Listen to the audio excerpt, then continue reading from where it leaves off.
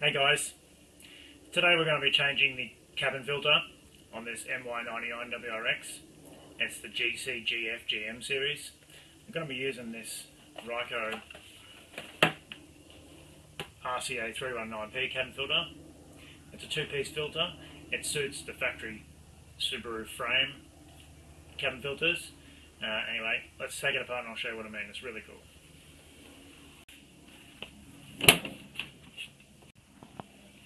Alright, so first of all, let's get the cabin filter out of the dash. Okay, so we just undo our two Phillips retainers here.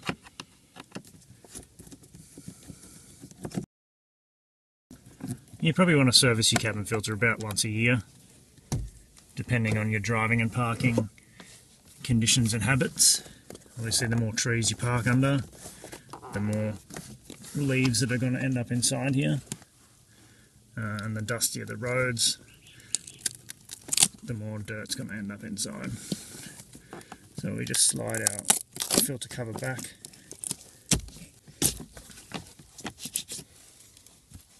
Just slide it out of the bottom filter.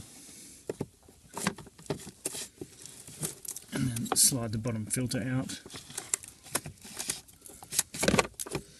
And then slide the top filter out, like that. Alrighty. Alright, so here's the elements. You can see there that they're well and truly stuffed, right? Now before you go and throw these away, just stop what you're doing, right? Because you don't need to do that anymore. We're going to keep the plastic frames, and all that we do, right, is just take the old spent elements out of them, like this. Okay? We just turf them in the trash.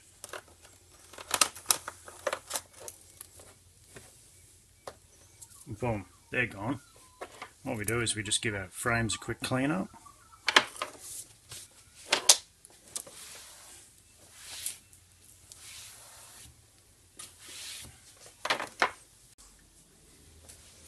I'm just going to give them a bit of a clean, right, to get any residual crud out of them. It's really not much. You can wash them if you want, but who's got time for that? Less time cleaning, more time tuning, right?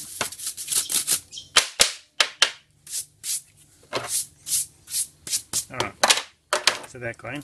Wifey will get a surprise next time she goes to paint, but not my problem.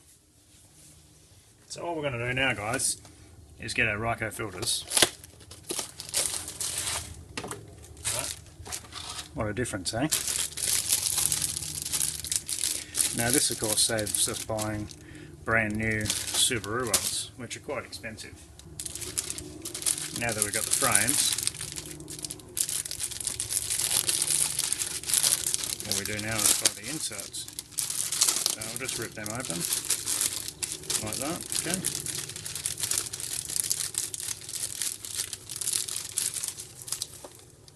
There we go, there we go, and it's just as simple as popping them in the frame, slide them in like this,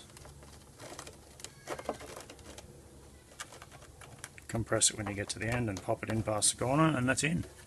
Do the same for the other element.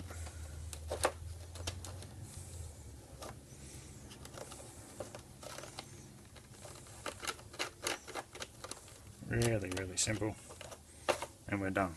Right. So there you go.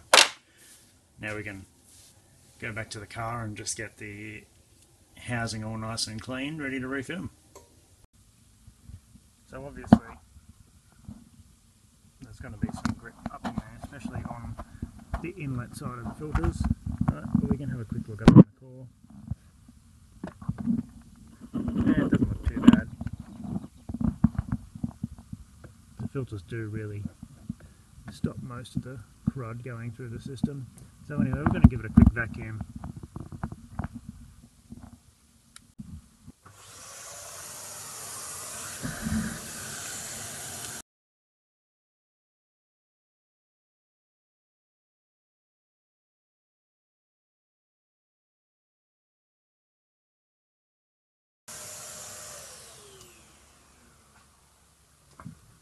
Alright, that should do it.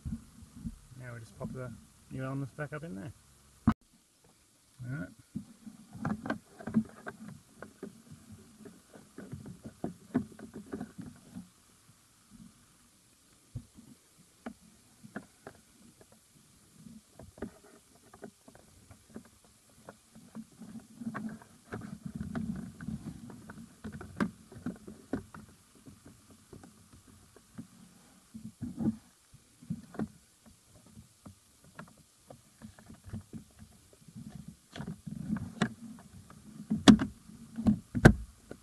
And that's it.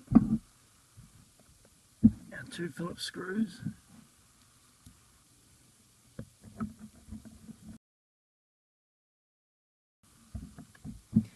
And she's back together.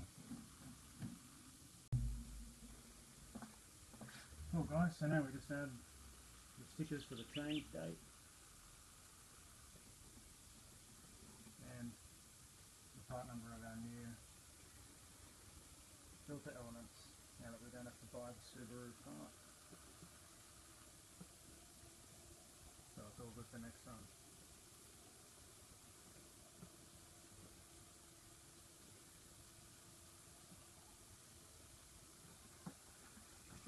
Cool. So that's it guys. Cabin filter's been swapped and the housing's been cleaned, all ready for our peak air conditioning season. And that's it. So once again, thank you for liking, sharing and subscribing, and see you next time in this garage.